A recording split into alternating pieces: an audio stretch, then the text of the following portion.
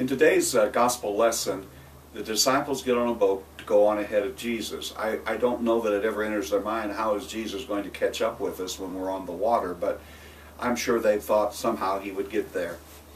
The interesting thing that it says is that when the disciples came to realize what was going on, it was dark.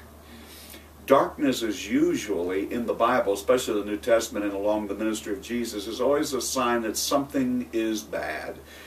Darkness has a tendency to be that which brings out those fears that maybe we have. And not only was it dark, but there was a storm. One of the things that we're learning as we follow Jesus' life is that it's not always sunshine and mountaintops. Sometimes it's valleys, and sometimes it's even dark where we're living. And yes, we humans have a tendency to be afraid. And in the midst of their fear and in the midst of the storm, they ask an interesting question. Where is Jesus? Have you ever asked that question in the midst of a trial or a tribulation or a suffering period in your life? Well, where's Jesus? Is he going to show up? Is he going to help me with this problem that I'm going through? Well, sure enough, as we already know, Jesus comes walking out on the water and comes toward them. And when Jesus arrives into this scene of serious fear on the part of the disciples, who had just been with Jesus a moments before and seen a tremendous miracle, he gives them a 6-word statement that helps them to handle their fears, and I think will help each one of us. He says, "It is I, don't be afraid."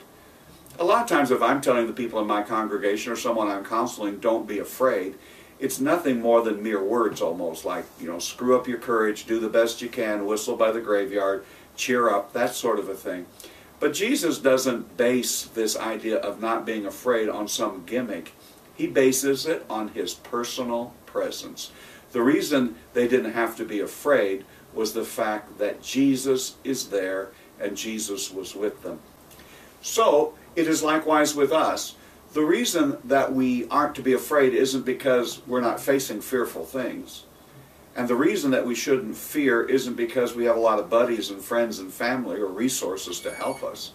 The only reason that we shouldn't be afraid is the fact that we, like the disciples, have the personal presence of Jesus Christ. And that will always be enough to cast out all of our fears. God bless you, and let's continue walking with Jesus to Jerusalem.